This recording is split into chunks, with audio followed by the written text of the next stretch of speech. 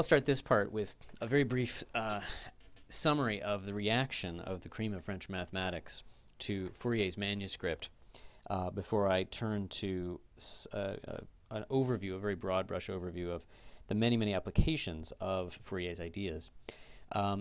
Poisson wrote the summary for the committee, and it was basically unenthusiastic and doubtful about the idea. Lagrange, who was, again, an absolutely eminent mathematician, not a stupid person, he had very, very specific objections. They were both philosophical and calculational, and we'll talk more in a later video about exactly what seemed to be so wrong about this. But basically, he did some fairly straightforward calculations that seemed to make no sense at all, that seemed to make it clear that this method couldn't possibly be correct. And we'll see that those really were about not understanding the fundamental nature of calculus than about something particularly wrong with Fourier. Now, nonetheless, it's not that this disappeared into the mists of history or that everybody ignored it just because there were objections to it. And in particular, 4 years later, there was a competition specifically about trying to analyze heat flow, and Fourier won that competition. But Lagrange was still so opposed to Fourier's ideas that he actually postponed the publication that should have resulted shortly thereafter from winning that contest. From the start, basically, it was an impressive but very dubious technique. It was beautiful if you could convince somebody it worked. If it didn't seem to have such obvious problems, it was very beautiful, and it seems to work. It seemed to work physically. It seemed to actually give an answer that made sense physically. So it's very like the situation in mathematical physics for the next 200 years, on and off, where someone trying to solve a physical problem comes up with something that's mathematically very dubious and yet seems to work, and it's up to other physicists or often mathematicians to try to make sense of why is this working, what's the rigorous way of expressing it. And this is still true to this day. In, for example, quantum field theory, there is no really accepted traditionally rigorous formulation of quantum field theory, and yet it clearly works.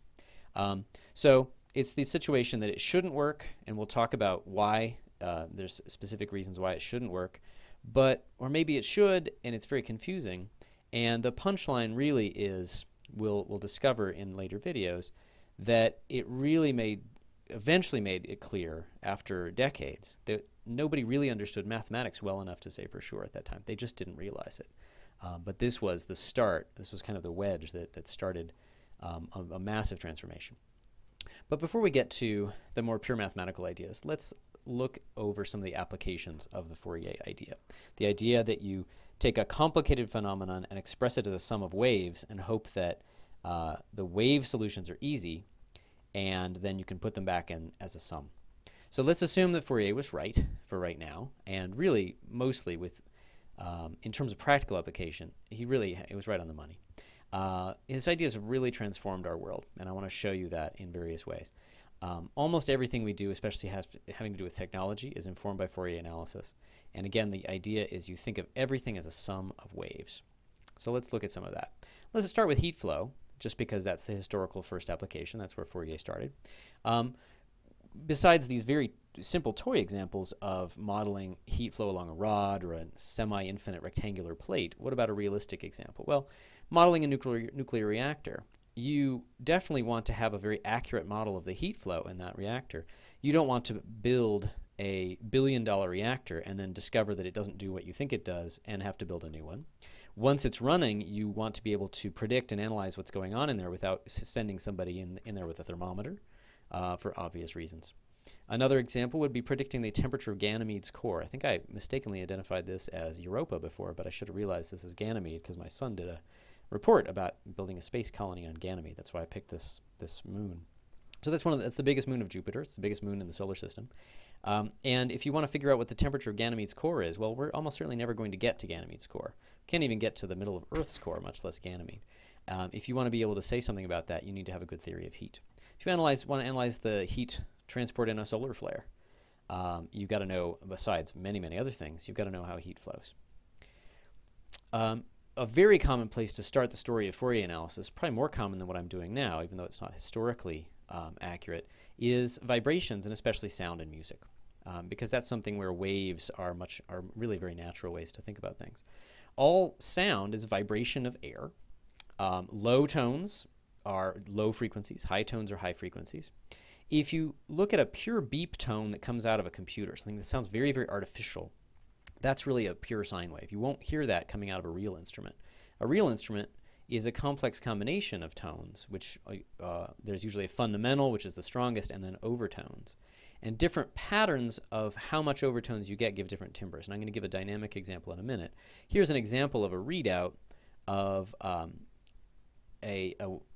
analysis of a sound that tells you for each particular frequency that you might have, how much of that is put into it. It's like a recipe, really.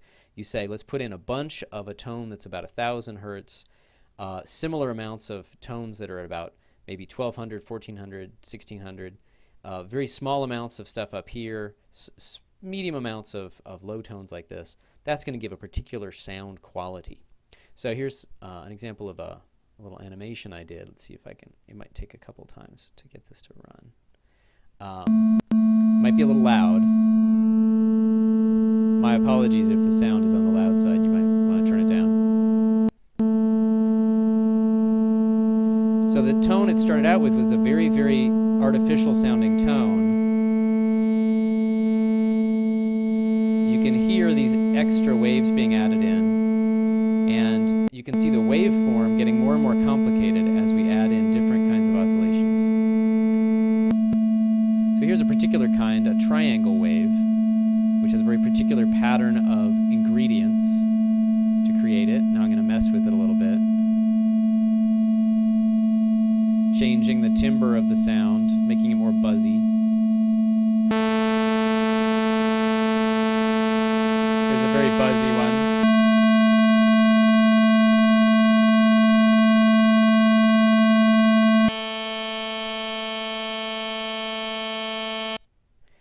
Notice how that square wave near the end was exactly the sound analog of Fourier's solution for the simplest, what ought to be the simplest case for the heat problem.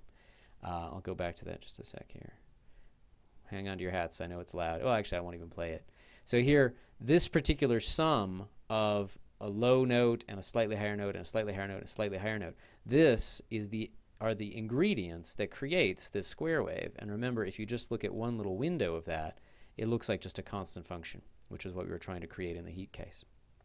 And that sound, notice that has lots of high frequency components. The reason it needs those is that nice smoothly varying waves don't do this kind of thing. They don't sort of hang out at one constant level and then jump almost to, immediately up to some other level. You need a lot of sort of powerful, fast changing oscillations for that. That's why this actually has a very, very large high frequency components. That's why it was rather loud and annoyingly buzzy. So this is it's a great tool. If you Google search for Fourier series applet, you'll probably find this thing. And you can actually just play with these sliders and produce different tones. And you're using these ingredients of adding more or less of low frequency waves and high frequency waves to create a particular shape. And the idea is you can create any, in principle, just about any repeating shape, any periodic function with this idea. So to continue the story of vibration, sound, and music, why would you need to know this? Well, if you want to do acoustics, you want to figure out why this concert hall is shaped in exactly the way it is, music synthesis, voice synthesis, audiology to figure out how people hear, anything to do with waves, oscillations of sound waves, obviously is going to have to do with these Fourier ideas. Other kinds of vibrations. Ooh, what about the stability of a structure? The famous example of the Tacoma-Narrows Bridge. It's very good to understand how things wave up and down in that case. Seismic waves are a great example of wave behavior. They come from earthquakes. Here's an example of where if an earthquake happens on one side of the world, you can analyze the seismic waves, the different kinds of oscillations on different parts of the world, and it will tell you something about the inner structure of the Earth. But only if you understand wave behavior really well, and that's, again, the Fourier story. A more artificial version of that is people set off small earthquakes, tiny little explosions, near some place that they think has oil or gas and measure the seismic waves bouncing off of that to get an idea of what's underneath. Again, you're going to have to understand wave behavior. Other kinds of vibrations, waves, radio waves, TV, light, anything to do with electromagnetic waves. We use that, of course, for communication, for just between you and your neighbor, or between us and deep space satellites, or understanding waves that are coming down, coming from distant quasars, for example. A great example of the very precise use of these Fourier ideas is this is a picture of part of the VLA, the Very Large Array, in my home state of New Mexico. And the reason you have all these telescopes next to each other is that if you do it correctly, you can take the signal from all these telescopes and put them together to synthesize a signal as if they were part of a much bigger radio dish. Now, a radio dish with many gaps in it, so it doesn't have necessarily as much collecting power as a huge dish of this size, putting them together. But the resolving power, the ability to resolve two objects in the sky that are very, very close to each other in their apparent position in the sky, that actually depends just on how big this virtual aperture is. And to combine those correctly, you have to know a lot about very, very precise ways to combine waves together. That's the Fourier idea. A similar idea in terms of creating signals, not just analyzing signals from distant galaxies, is multiplexing. This fiber, this cable here, is a bunch of optical fibers, and it's clear from the number of little fibers in here that you could carry on many conversations at once using this fiber. But you can actually carry on many more conversations at once than you might think, because each particular little thread of glass can actually carry on many, many conversations through the miracle of multiplexing, which is to take a bunch of different signals and combine them essentially at different frequencies or different patterns. And you cannot do that. You can't make any sense of that unless you know about the Fourier idea of creating complicated things out of sums of simple waves. Another great example that's I was just reading about recently is radar and remote sensing, and a version of radar called LiDAR, where they fly over the jungles of Honduras or other places in Central America, and they shoot radar beams and bounce them off the terrain below, and they can detect things like ancient Mayan ruins through the trees. How do you do that through the trees? Well, you have to know how to sort of subtract the trees out, or how to see through that in terms of the waves that are bouncing back. Another very sophisticated application of these ideas. Medical imaging, a very crucial thing in our modern world, modern medicine. We need to be able to look inside. Like, here's a picture of a brain in action, looking at different areas using different amounts of energy, basically giving a picture of a brain thinking. Those also use these kinds of ideas in a very deep way. So one thing you could notice about all my examples so far is that they're all analog behavior.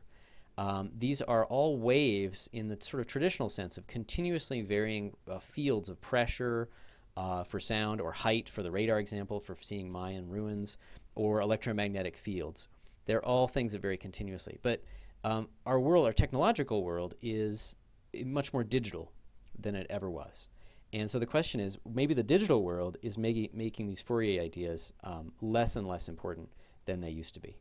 Well, no, that's not true. Absolutely not true. There's very important discrete forms of the Fourier idea, and they're behind the ideas of how MP3s work, JPEG for still pictures, MPEG for motion pictures. They're all based on Fourier ideas. So here's an example.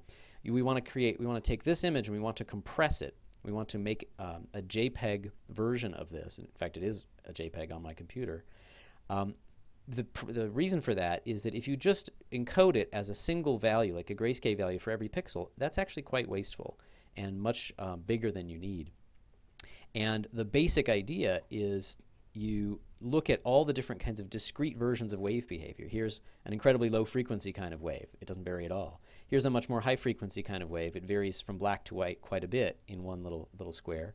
And then here's things that are in between, varying from black to white with less frequency than this guy. Well, the JPEG idea basically takes this picture and synthesizes it as sums of these guys. So for example, the one in the middle is only using some of the low frequency components. You can get the basic idea, but it looks blurry. and it has a lot of artifacts, and that's because it hasn't used the high frequency components yet. So it's rather like in the animations I showed before in the heat problem, where we had something that was sort of trying to look like the constant function but was still inaccurately wiggly. That's the analog of this middle stage. When you include all the high frequency components, you get back this thing, but still with a significant savings in terms of data compression. So all of these guys are based, all these digital ideas are based on the Fourier idea, just done in a discrete fashion. In fact, in the 60s, there was a big revolution in discrete mathematics exactly around the Fourier idea, that people figured out that not only can you do a discrete Fourier transform, that was known for decades before that, but there's a particularly fast way to do it, which has been called the most important numerical algorithm of our lifetime. Assuming you were alive in the 60s, but really of the 20th century perhaps. Gauss, it turns out if you look at unpublished notebooks of Gauss from 1805, he actually had the basic idea of this, which is truly amazing. But it never really had a killer app until computers became fast enough and applications became intense enough so that you wanted to be able to do a pretty massive discrete Fourier transform quickly. And Cooley and Tukey get the credit for rediscovering this for about the third or fourth time perhaps, but finally really popularizing it and showing that this was a crucial algorithm for modern computing.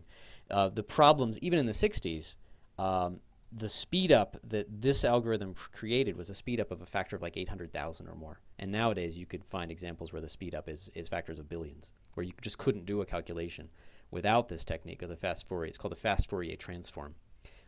But you can with this idea. I'm not going to go into the details of how the fast Fourier works, but it's basically, these are kind of schematic pictures of taking a bunch of data and organizing them in a very efficient way. Also uses complex numbers in a very beautiful way. One of the cool things about the fast Fourier transform is it's so quick. You use it to do things that you might think you wouldn't have to use any sophisticated technique at all. For example, to multiply these two numbers together, this, like, I don't know, it's about 100 digits times this about 60 digits.